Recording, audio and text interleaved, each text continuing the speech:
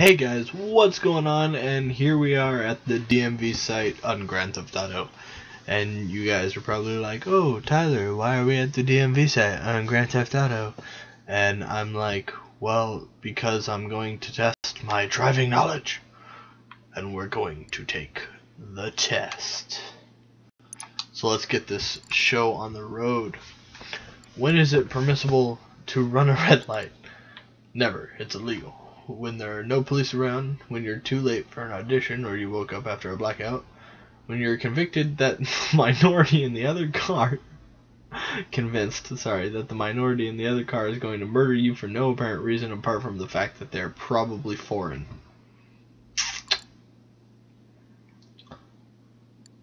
I'm gonna go with B. The correct driving position is seat in an upright position with one hand gripping the steering wheel at 6 o'clock.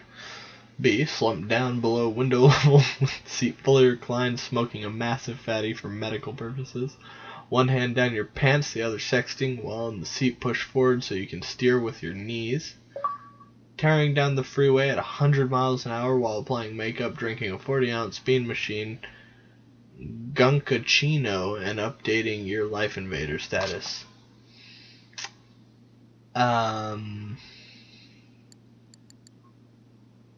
Yeah, that's what I'm gonna go with. Yeah. When getting serviced or driving, the correct course of action is blast an 80s rock power ballad to get her in the mood. Look for potholes to increase her pleasure. No, our pleasure. Took Cameron. Be sure to wrap your seatbelt around her head for safety. I would say look for potholes. How much gin and juice can you safely consume while operating a vehicle? None. Even a small amount of alcohol can impair your driving abilities. 1 to 2, who cares? You'll rarely get above 5 miles an hour in Los Santos anyway. I'm in recovery. I'm an addict. I have a sobriety chip. I'm the annoying person. No. Yeah, who cares, honestly. What is an important safety tip when backing up? Honk a horn a few times. Push back slowly and purr. You like that, don't you? The pound hard. Then pound hard. Turn up the radio. Start backing up and ask your passenger. Yep. Alrighty. Who has the right of way when the 4 cars approach a 4-way stop? I do. The car with the racist bumper stickers.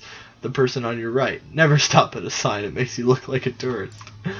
I would have to say that because I'm a Californian. When stopping to pick up a prostitute, always leave the car running in case shit gets real. Pick the station that is soft and romantic to set the vibe. Pull your wallet under the seat in case she tries to roll you. You know, I would do all of the above, but what needs to be romantic about a prostitute? So I would probably leave the car running in case shit got real. You come over a hill and are the first person to scene of an accident. People are hurt. You should save any hot college girls first, as they will be indebted to you sexually. Search the area for loose change discharged with the cars rolled. Post some pics on Bleeder with hashtags "this dude's dying." Oh my god. Leave the area quickly. Let the law enforcement sort it out. You don't need the hassle of other human beings suffering. I would say save the hot college chicks. You're driving outside the city on rural roads and your car breaks down. Yeah, you're fucked. Tell anyone that stops that you're diseased. Why? Start running, don't look back. Oh, what the fuck? Yeah, no, we're fucked. When stopped in traffic, use soda bottles to urinate in. Weave in and out of traffic as much as possible. I actually do that. That's terrible.